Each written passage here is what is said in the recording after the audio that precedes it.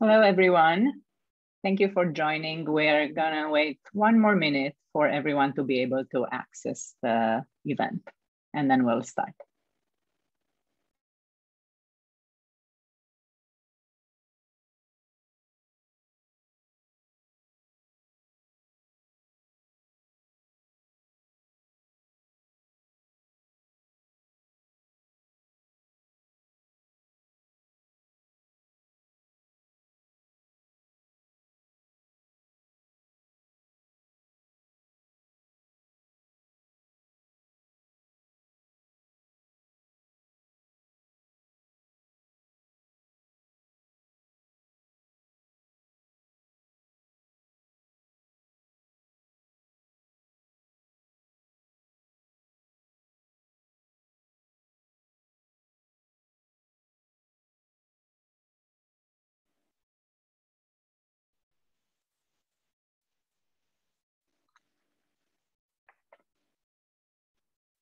All right, I think we can get started.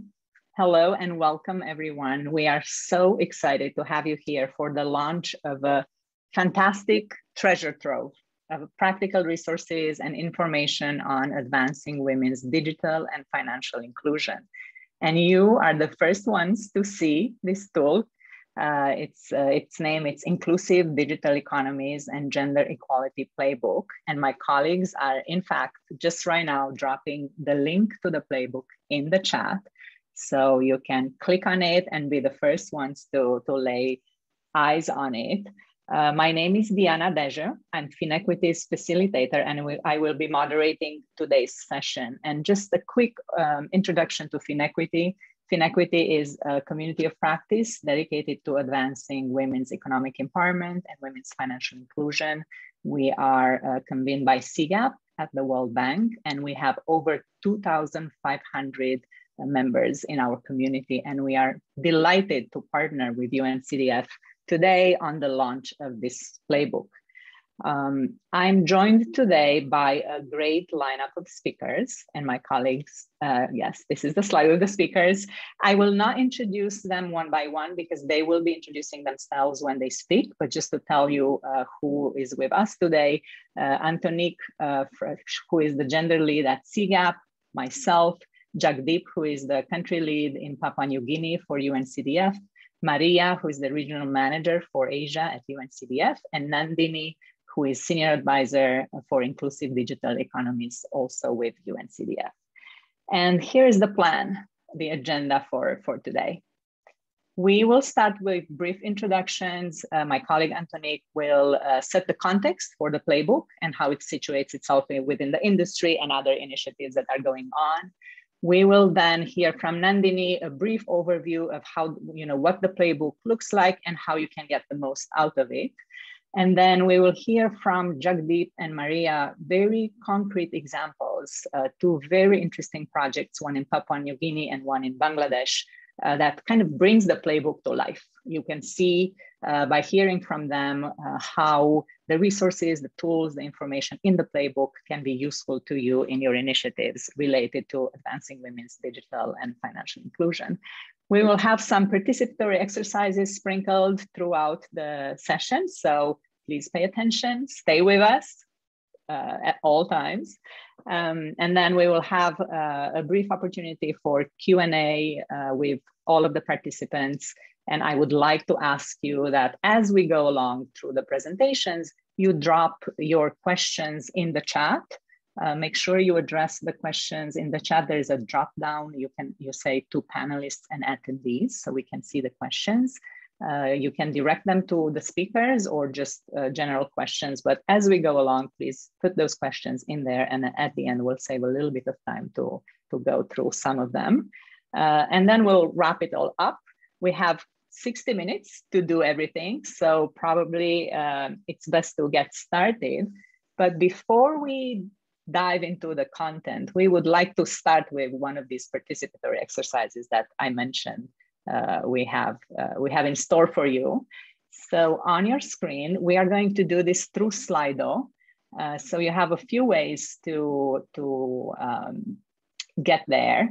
You can either point your phone camera on the on the QR on the screen, or go to slido.com and introduce this code 101866 to access the question. But our question to you, really, to kind of put us in the mindset that is required for this amazing resource, is what does a future in which women are equal actors in inclusive digital economies look like? What do you think? You can use one word, you can use 2 words, 3 words. Just tell us what you think that future might look like. And Rose, I think I'm not able to see if people were able to get there, but let's try. I think in the chat, you also have the actual link to Slido. That's another way to get there. But my colleagues will show us on the screen. All right, we have 4 people who have entered. We need at least 15 entries, so let's see if we can get there. But the future is fair, is empowering, it's vibrant and diverse.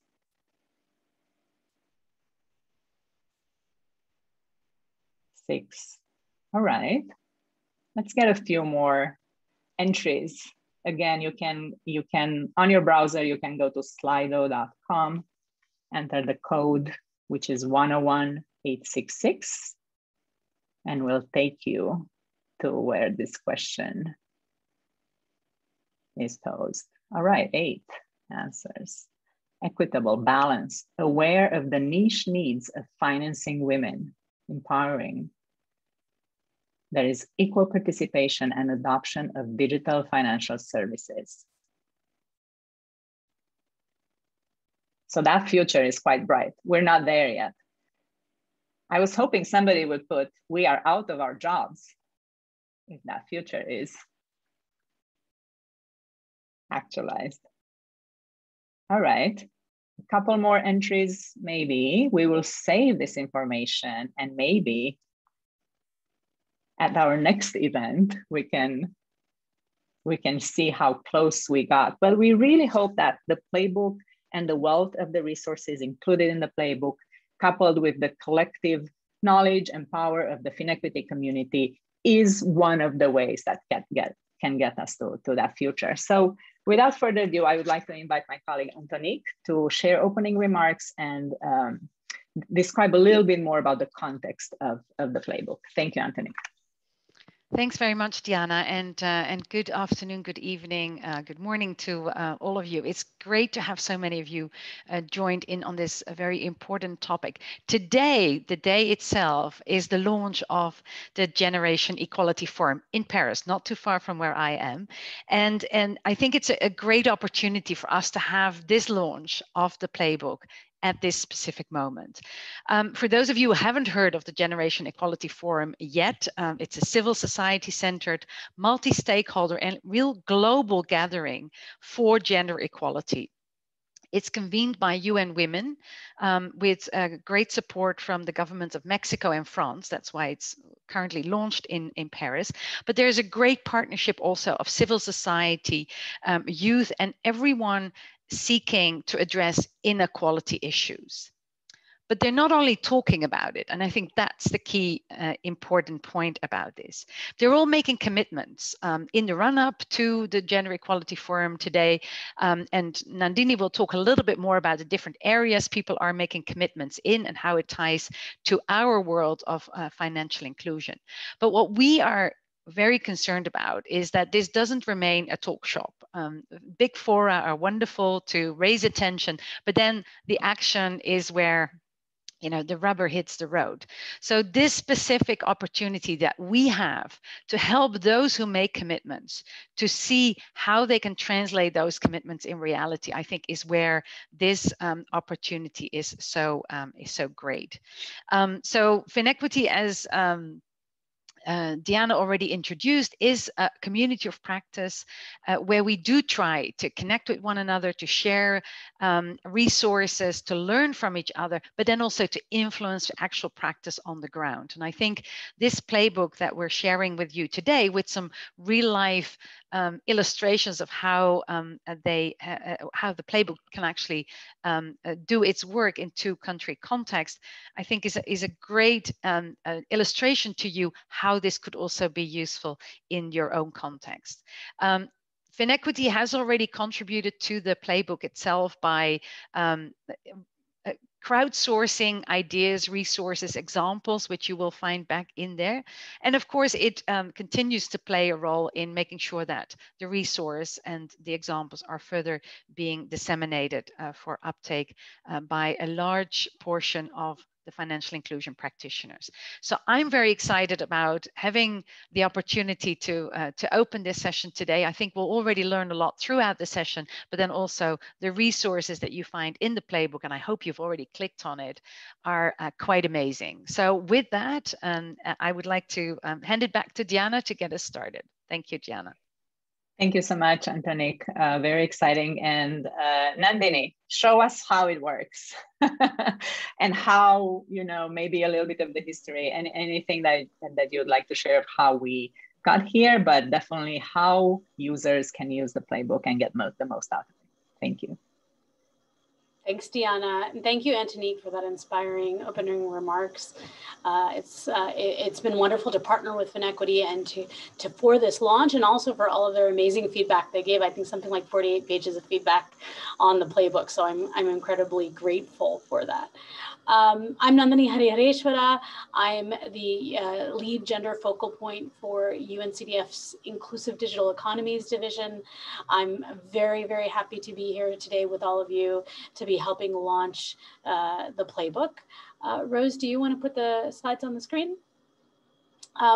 My job today is a little bit of an impressive one. One is to just introduce UNCDF to you quickly, for those of you that don't know about UNCDF, talk about our commitment to gender equality, and then our commitment to Generation Equality Forum and our participation. And then most importantly, why you're all here is to introduce the playbook and how to use the playbook. So very quickly, UNCDF, if you don't know who we are, we're a small UN agency. Our Inclusive Digital Economies division is focused on promoting digital economies that leave no one behind, and we build them with stakeholders on the ground. We have deep relationships, public, private, and civil society in the countries that we work in. We work in mostly LDCs, and right now the count is at 28. Next slide, please. Our work to try to develop inclusive digital economies uses 4 work streams, and I mention them here because that's how we've structured our playbook across our 4 work streams. First is on skills and trying to develop the skills of customers to be most empowered through the building of inclusive digital economies. Those can be digital skills, financial skills, autonomy, agency, things like that. Second is around innovation. Are the products that are being developed in the countries that we work in, the innovations, actually addressing the needs of marginalized communities, especially women? Third is infrastructure. Is there access to phones, internet, energy, digital payments for women, for marginalized communities? This is a big focus on infrastructure. And lastly, in terms of policy and regulation, are we using all of the levers of policy and regulation to address the challenges and creating an enabling environment to address the challenges of the first 3 and to accomplish the visions of the governments that we partner with in building their inclusive digital economies? Next slide, please. So within that, we have a vision for gender equality. It's that the inclusive digital economies that we help to co-build, reduce poverty, increase resilience, and improve economic opportunities for women. Next slide.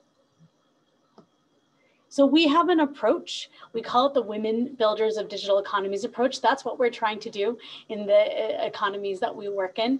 It has a 5-pronged strategy. One is decreasing the gender digital divide. The second is solving problems for women with digital and financial products. The third is lowering barriers for women MSMEs via technology. The fourth is supporting policymakers to use incentives and sex-disaggregated data to increase women's digital and financial autonomy. And the last is to co-create a gender-inclusive digital economy, leadership, and labor force. Next slide. So we're honored to be co-leaders of the Generation Equality Forum. As Antonique mentioned, this is one of the big moments for Generation Equality Forum. Next slide, please. It's a group of actors across the world, member states, UN agencies and international organizations, civil society organizations, youth-led organizations, and private companies of philanthropies that are working across these 6 areas that you see to the left, focused on trying to close the gender gap in these 6 areas and really try to bring equality for women in the next 5 years. Next slide, please. We are especially proud to be co-leaders in the Economic Justice and Rights Action Coalition with these actors. And what I've been especially impressed with is that by the selection of the hosts, which are the government of Mexico, the government of France, and UN Women, we have built this amazing group of people that are deeply technical and deeply invested in a variety of ways to actually accomplishing the blueprints that we're building together to try to achieve economic justice and rights for women in the countries that we work in. Next slide. So as Antonique said, right now, in the next 3 days, you're going to hear a slew of commitments from various organizations on their commitments to gender equality and women's economic empowerment. But in this moment, we thought it's very important. What are the tools that can bring these commitments to action and actual change on the ground? And so we have had in development for about a year now, something we call the IDE, Inclusive Digital Economies and Gender Playbook. It is born from this idea of when I was working in the field and my colleagues were working in the field, it would have been great to have a playbook, using like a sports analogy, on the different plays or interventions that we could consider if we were trying to address some of the market constraints that exist for women in the countries that we work in. So first, the playbook was really for UNCDF, but really it's also for development practitioners working on women's economic empowerment and development partners trying to understand the field and potential interventions. We hope it's a practical how-to guide. We hope we know it's a wealth of research and good practices from leading organizations in the field. We wanted to identify common constraints faced by women. We know that it's by no means exhaustive, but what it does do is suggest concrete examples of interventions that can address those constraints. We want this to be a living document that will be updated at some frequency, so it can always have the best good practices, the updated good practices, as this is a very fast moving field in terms of building inclusive digital economies. Next slide, please. So in how using the playbook, I put the link in again there. I hope you might be clicking at it and kind of browsing through it and looking at it as you're listening to us too. It starts with some cheat sheets, especially for those that maybe are less familiar with this field, some important things to know and background to understand. Then it takes us to the research and diagnostics section, which is a great wealth of information on primary ways that you can conduct your own surveys and secondary research that has a ton of data that you might need to help identify what the market constraints are for women in the countries that we work in. And then we look at the market constraints against that framework that I shared with you earlier: women's skills, infrastructure, innovation, and policy and regulation. Next slide, please. So in the market, just to give you like kind of a snapshot, as you have the playbook perhaps open, but the infrastructure section has these 6 common constraints that we've identified together with our leaders within the UNCDF practices. Identity document ownership, access to phones, access to internet, access to energy, so on and so forth. So these were the 6 that we identified. Next slide, please. So as you look at the next slide, you'll see what we did when we do a deep dive into one of the market constraints. If the market constraint or one of the market constraints that you feel is one of the most important for women in your market, here are 8 different kinds of interventions you can consider with examples from different countries and guides that will be most helpful for you to review when you're considering whether or not this intervention is right for you. So with that, it's my pleasure to give it back to Diana and Jagdeep Dahiya to showcase some of our work in PNG and how the playbook reflects some of that very interesting work and decision making. Back to you, Diana. Thank you so much, Nandini and Jagdeep. It's our turn now, your turn actually.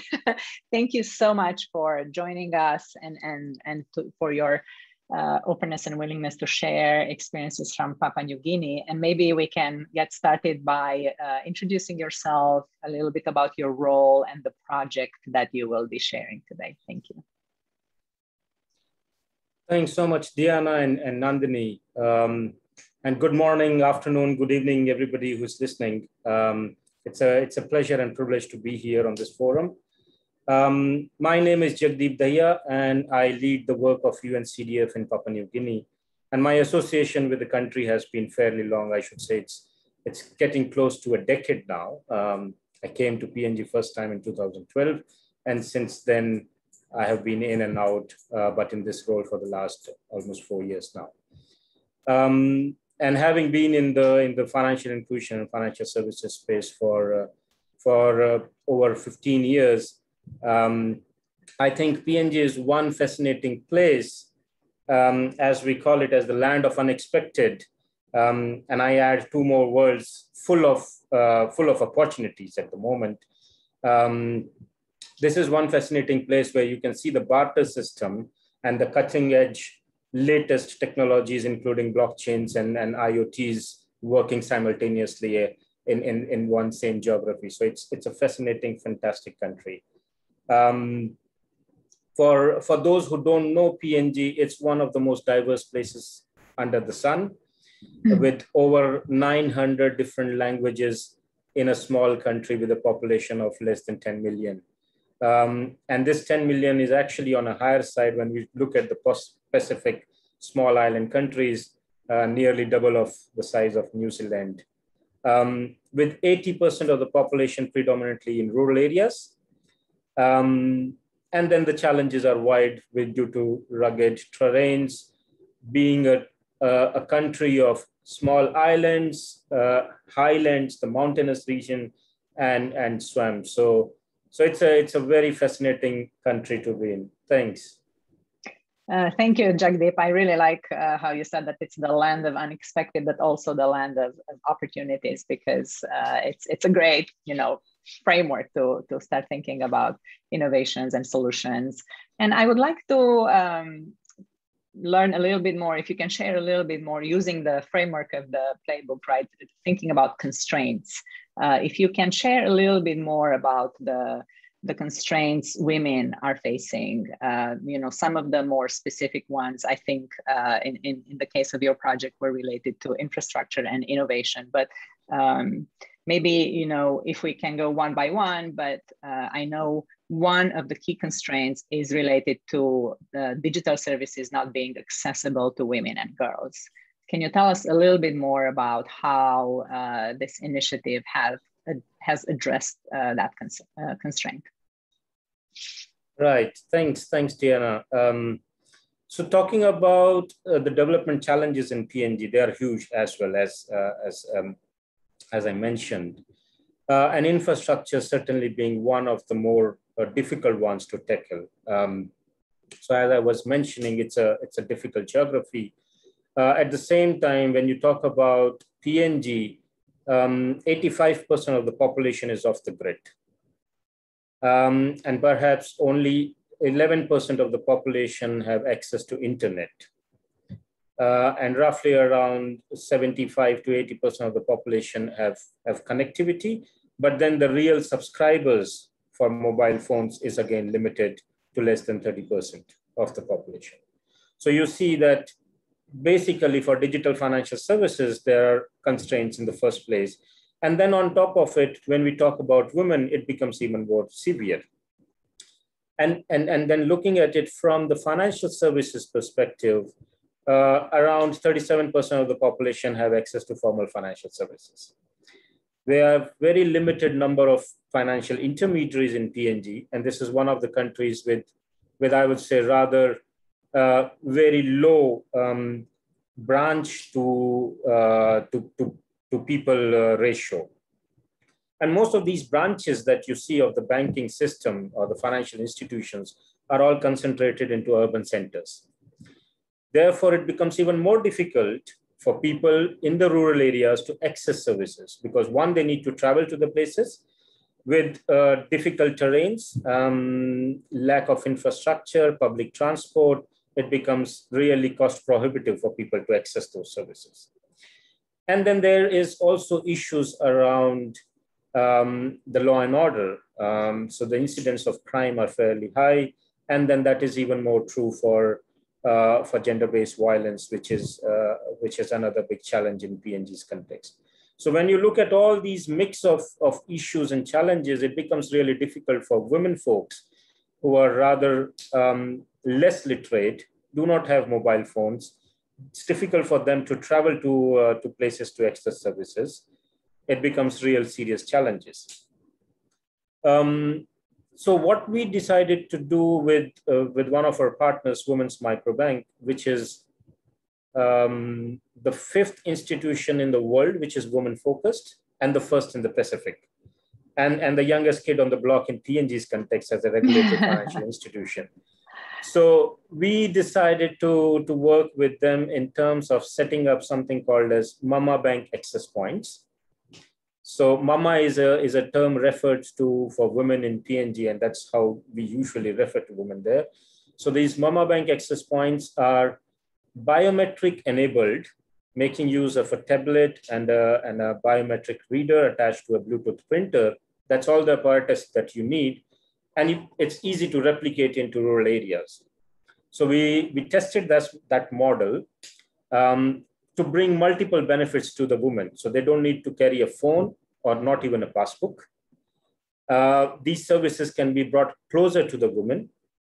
And you don't need to be literate or you don't need to remember a password or sign the document. It's your thumb impression that helps you do transactions. So that's basically how we try to overcome some of these challenges, particularly related to the infrastructure, as you mentioned.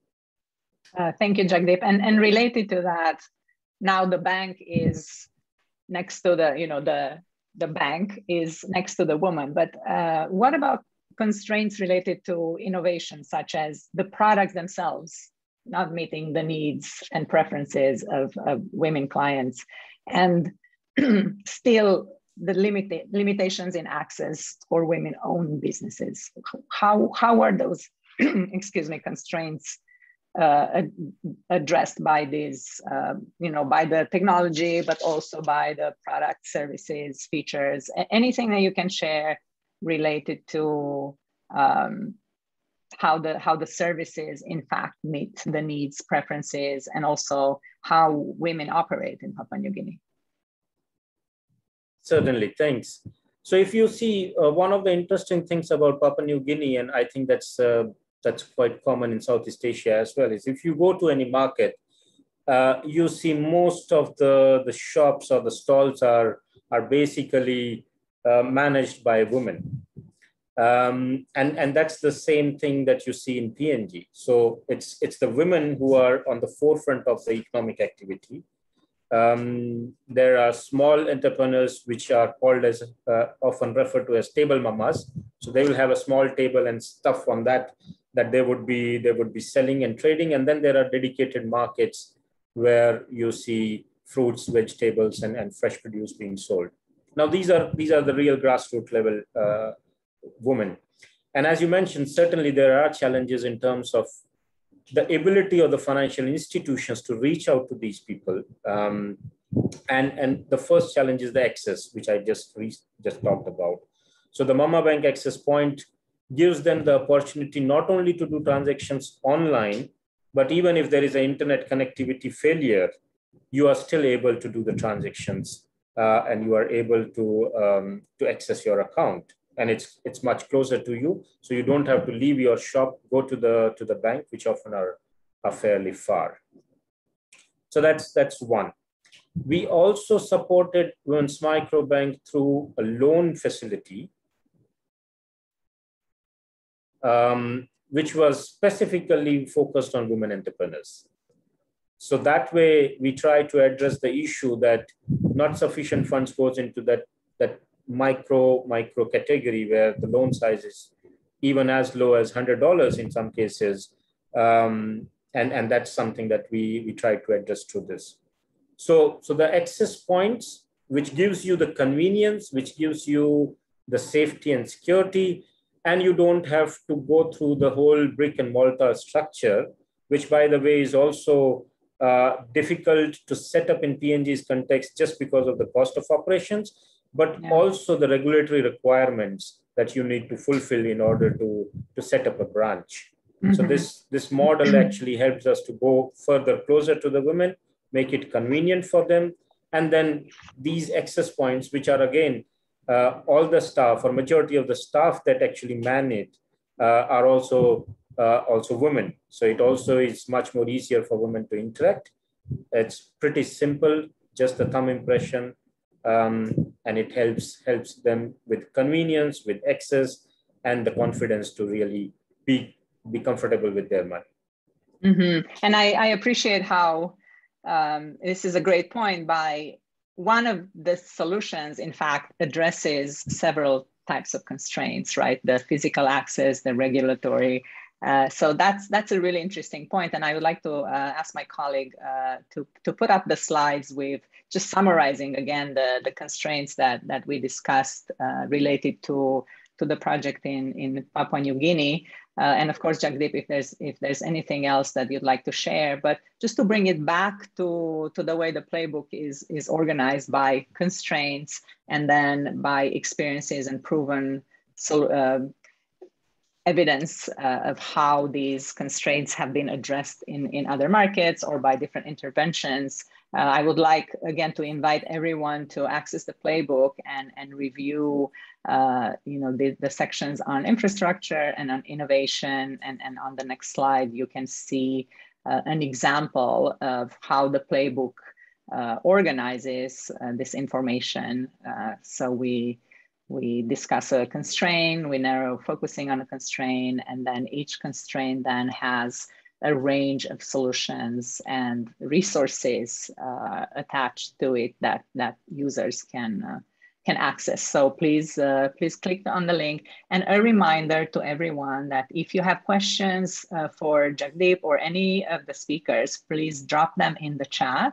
And then at the end of the session, I will come back and refer the questions to the different speakers. But Jagdeep, this was really interesting and so inspiring also the kinds of solutions and interventions that you were able to develop in such a challenging context. I think, this point, it's unlike many other places that we might be working in. So it's interesting to hear those examples that you've shared. So thank you so much. Please, for all the participants, drop questions in the chat for Jagdeep, and then we can maybe now invite Maria to share Diana. Examples. Just the final comment, Yes. Diana. In the very first instance, when we asked the people to share expectations, they mentioned access, equitable, and unique issues for women. I think this is one way where we have tried to address these three challenges at one go, and you can find more details in the playbook. So thank you for that. Absolutely. Thank you so much, Jagdeep. Thank you. And now let's hear, turn to an example, an experience from Bangladesh. And I would like to invite Maria on the stage to introduce. Maria, you're here. Okay, I see your screen. Please just introduce yourself a little bit about the role and about the initiative that you will be discussing, sharing with us today. Thank you. Sure. So just an introduction. So this is, well, first of all, this is one of the projects that we're doing in Bangladesh that are part of a much larger agenda within our strategy of leaving no one behind in the digital area, right? So this particular project is one that falls into one of our pillars of work or work stream, the one on skills. We have one on policy, we have one on infrastructure, we have one on innovations, and one on skills. And this particular one falls into that category. And it's about really making sure that people, in particular women, have the right skills to not only access, but also usage. Not only access, but also use digital and financial services. So this is a little bit an overview of the program, and then I can go deeper as to what it means, okay? Yes, definitely, Maria. Thank you so much. I guess my next question was, what are some of the market constraints that your initiative in the skills in the skills pillar is addressing, and what are the constraints, and what kind of initiatives are you designing to address them? And I know, to reference things back to the playbook, I think the constraints for this is in the skills and innovation areas as well, but I'll let you describe them, and then maybe I can summarize with some other things that are available in the playbook for the participants. Perfect, Juliana, but sorry, before I go there, let me give you a little bit of the context of Bangladesh, okay, so that we can maybe situate the participants and in where we are. Okay, so what are those problems that are facing women entrepreneurs in Bangladesh? So first, let me give you some data about MSMEs. We know that MSMEs are the driving force behind the Bangladesh economy. They account for close to 90% of the jobs in the country and 25% of the GDP. Obviously, the pandemic has brought crisis into their growth, right? Now, this is particularly the case for women-owned, managed, or led businesses, which are only 2.2% of total SMEs in the country.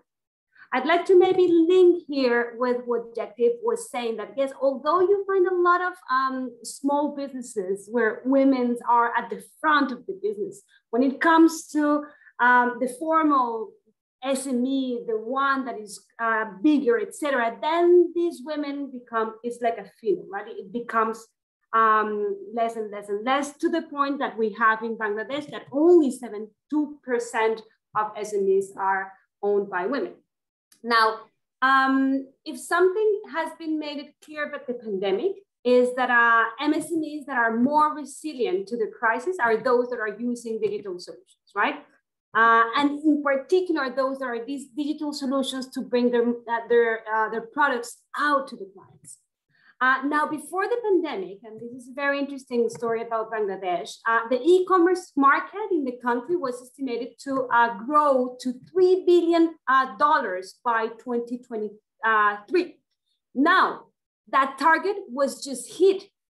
And that in part is thanks to all the explosion that the pandemic has had on digital technologies and digital solutions, in particular e-commerce platforms, right?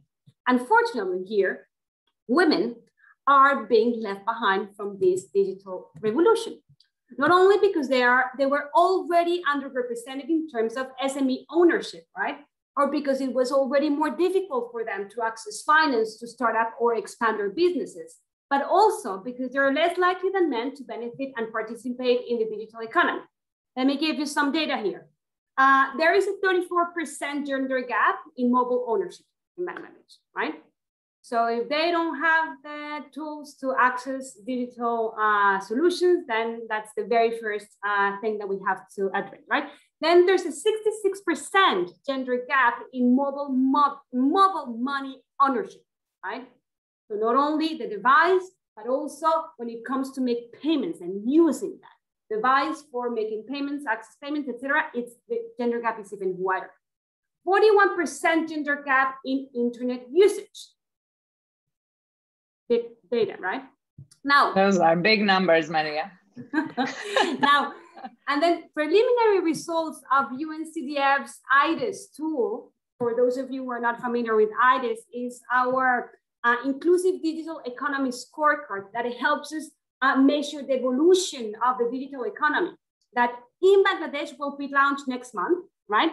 So preliminary results of IDES shows that there is a gender digital divide of 36%. Okay.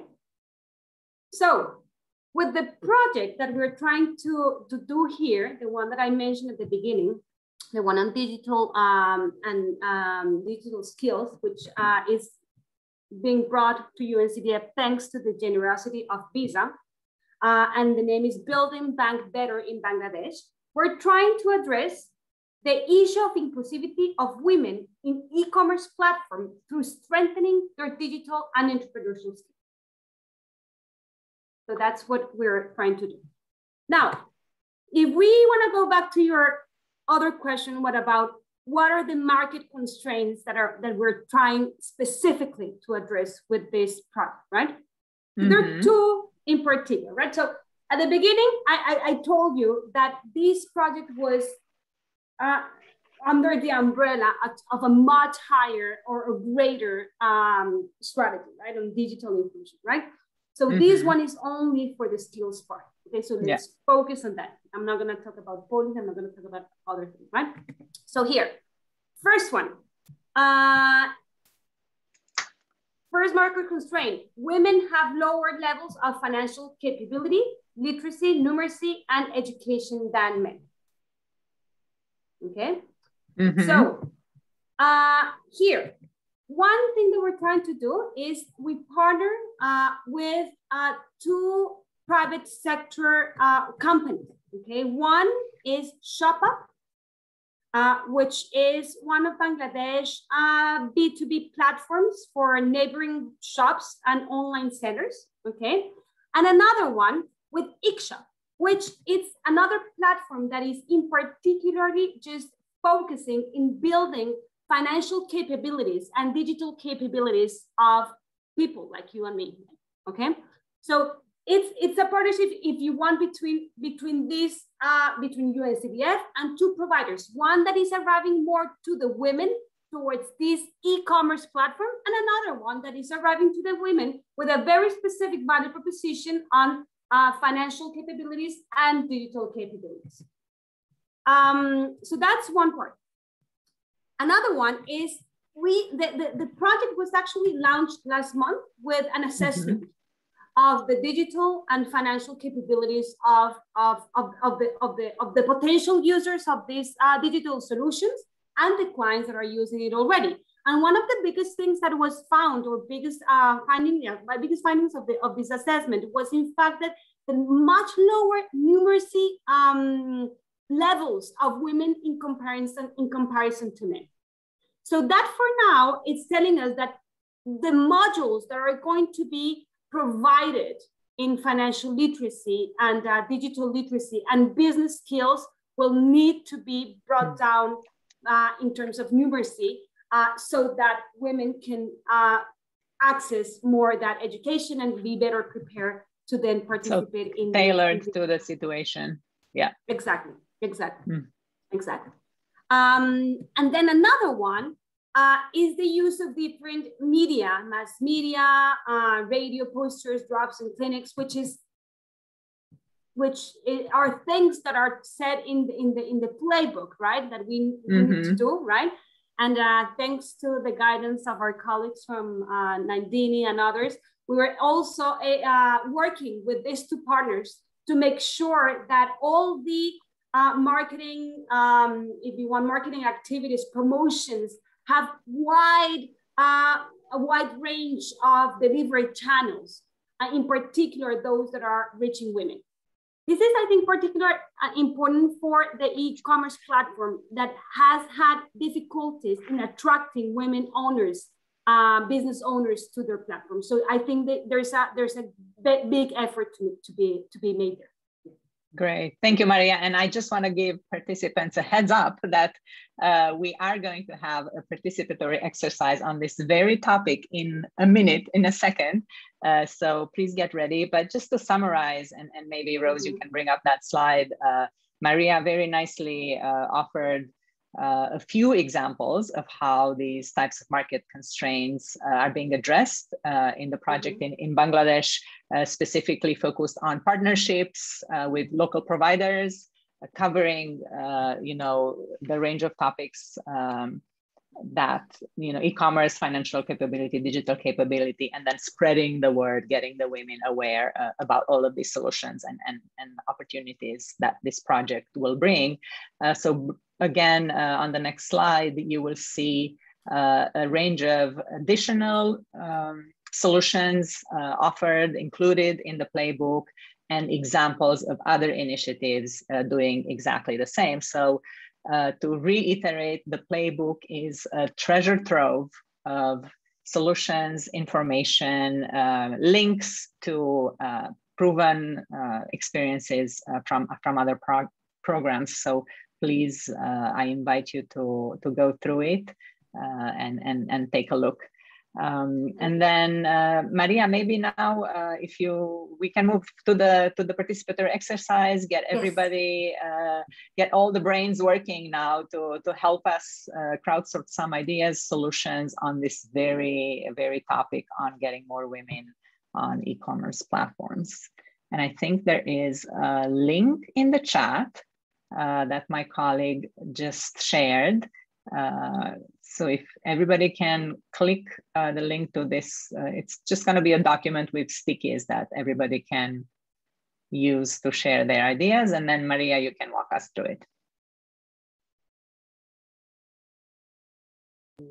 Yeah, okay, so basically, so we want you to help us answer two questions. So there's some sticky notes here that are preventing me to see. So what challenges do e-commerce platforms face when they try to attract women entrepreneurs? And the second one is, how can we help e-commerce companies to overcome these challenges? Okay, so please, I have, okay, so so one is, where are the women? Okay, maybe it's, please go ahead and start putting your ideas here. So you can just click on the sticky and perfect, we can see it in use.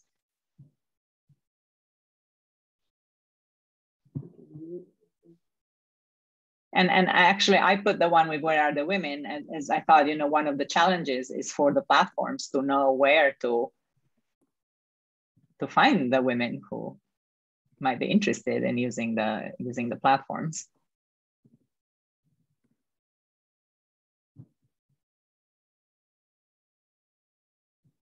One of the things that, and this is, we faced this problem, right? When we started the project and gathering baseline, right? So they do have information about how many businesses are part of the platform already, but they don't have a lot of it. Well, they don't gather and collect information about, they don't disaggregate that information by sex. So it's very difficult for them to know. I mean, what doesn't get measured doesn't get done, right? So it's one of the challenges, I guess, that they're facing to reach women, right? I see women have less access to internet, mobile phone, exactly, and financial account. How do they reach out to the women?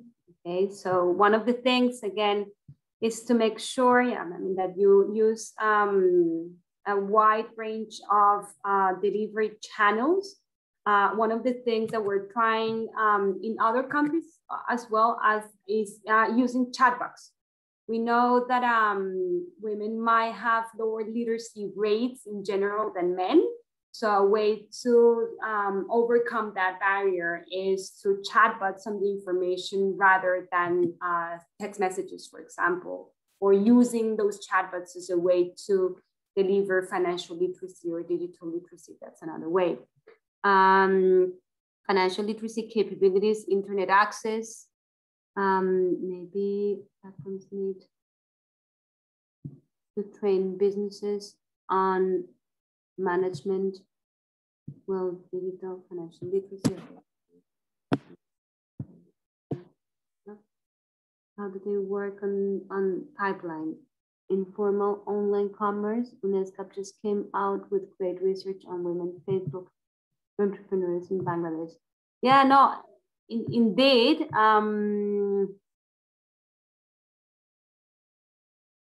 No, indeed, and thank you for bringing that up. UNCDF is actually another one of our major partners in the region, and we do work together with them in this digital economy in Bangladesh.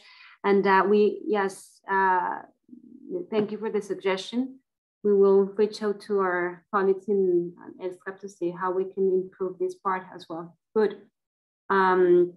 Women in rural areas are less likely to access or use digital tools or even use smartphones despite being entrepreneurs. Agree? And that is because of the, it has a lot of, access to phones, which is lower for women than men, for example, internet connection or broadband connectivity is also an issue. We also saw at the beginning that there's a gender gap of 41% in terms of internet usage, for example. So that is even greater in rural areas. So thank you for bringing that up. Some women do solutions promote role model and examples of successful women that's a great solutions to promote role models and examples of successful women on e-commerce platform. There was another one that Antonique was suggesting in the previous section, that it was about making sure that that those promoting the services are also women. So this could also be something along those lines. We have also tried in other countries, like some sort of like peer-to-peer models where women feel more comfortable talking to women. And that could be also a way to increase the number of women own enterprises being part of this e-commerce platform, making sure that other women perhaps talk about that with them, etc. Yeah, this is a great board, and I do want to reiterate that we will leave this link with you, and hope to get more of the challenges and also solutions to some of these challenges. And it's also a perfect example, and I don't want to skip ahead to closing remarks, but the playbook is a living document. So this is a perfect example of how we're inviting contributions from our colleagues on, what else can we include in the playbook, and what other experiences and resources. So this is fantastic. I think maybe we can move along if there are no other burning inputs on the Jamboard. And I would like to again, Maria, thank you so much for what you shared and also for facilitating this exercise. That was fantastic. And for everyone in attendance, please drop questions that you may have for Maria or contributions in the chat as well. And maybe we can move to the more formal Q&A component of the session today. And I see Jagdeep got lots of questions, and Jagdeep, thank you for answering some of them directly in the chat. That's helping me a lot. I do want to, maybe we have time for 2 questions, maybe one of the questions that were posed for Jagdeep, and then if anything else comes through for Maria. But, and again, Jagdeep, you answered some of these, but I would like to come back to one of the questions related to challenges in getting women on board with the new technology. You've answered a little bit, but I think we're all hungry for knowing the details and knowing maybe a little bit more on very specific challenges and solutions on getting women on actually using this new technology. So if you can share a little bit more on that, that would be really helpful. Thank you. Right, thanks Diana, and thanks for the questions. Of course, adoption of technology is always the challenging part. It's much easier to get the software and the hardware organized, but the humanware bit takes much longer. So that's probably the challenge. What you see in this particular model as unique thing is these Mama Bank access points are not third-party agents. So these are the people who are staff of the organization who actually run the access points. So for us, it was more about making sure that those people who are right into the rural areas are able to access that technology. They are provided with the tablets and the biometrics, so they should be able to use that effectively and see how it functions, or in some cases malfunctions. And so what that was more of a learning thing. Now, from the customer point of view, if you see, the big positive of this model is that they don't have to do much. So the transactions are not initiated by the customer. You don't have to use your mobile to start a transaction or do anything. It's all about, you go to the counter and you say, if you want to make a withdrawal, you say, I want to make a withdrawal of X amount. And then you put your thumb on the biometric reader, and your account details come to the teller. And then she will process the transaction, hand over the money to you and the receipt, and you're good to go. So from a customer point of view, it was very easy. One of the interesting challenges that came, which just crossed my mind, is that often these women in the rural areas and who are working in markets, their hands are soiled or dirty. You know, they would walk in, they put it on the biometric, and it doesn't recognize them. So these were initial challenges, and we learned while doing it. So they would basically ask the people to clean the fingers, go wash their hands, and then try it again. And the other thing that we did is we also decided to take not one or two fingers, but all fingers data to be recorded. So in case you are not able to access with one, there is some issue, you at least have a backup, and there is a follow-up. One last point I think which is important to mention here is these biometrics at the moment are not something which is accepted as a KYC in PNG's context.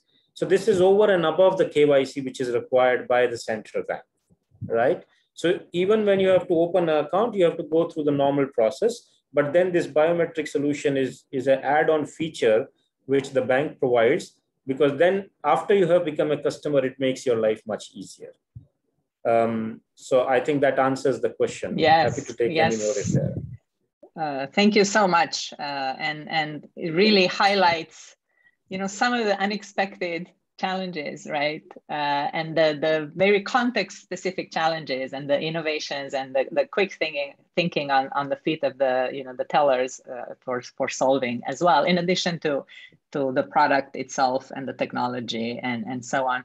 And I'm sorry, I think I lied. I said that we have time for 2 questions, but I'm looking at the time right now, and perhaps what we can promise is that we're going to look through the chat, and if there are any questions that we were not able to answer live, we will include in the follow-up materials. We will send everyone who attended the link to the playbook again, the recording of this session, and any answers to any unanswered question. I would like to really share the floor now with Antonique, who graciously agreed to to do a quick wrap up. We promised her more time, but I know she's very capable of doing everything in 1 minute, 1 minute and a half. So Anthony, I can do please. this. I can do this very fast. Thank you so much. Lots of great input and suggestions.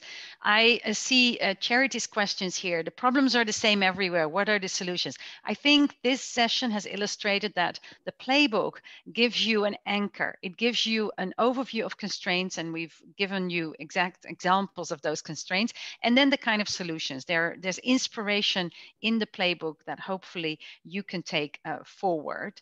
And I really think that these illustrations of Jagdeep leveraging technology and then focusing on the human hardware, and Maria's notion of innovation, building back better, and focusing on the partnerships you need for that, are really good examples of what you can do to positively move forward. So what I hope that you will do is that you use the playbook for what it is for, and that, as Diana just said, that you also contribute to it. Let's make this and really create this as a living document. And as you have examples of successes or failures that we can all learn from, contribute. UNCDF and FinEquity are open to your suggestions and ideas to make this a truly helpful resource for people like yourselves in the field. So with that, I think we end maybe with a slide on where you can find more or where you can post more on FinEquity and in UNCDF. And with that, I thank you all very much for this rich exchange and look forward to continuing the conversation. Thank you. Thank you so much, and to all the speakers. And we look forward to hearing from you.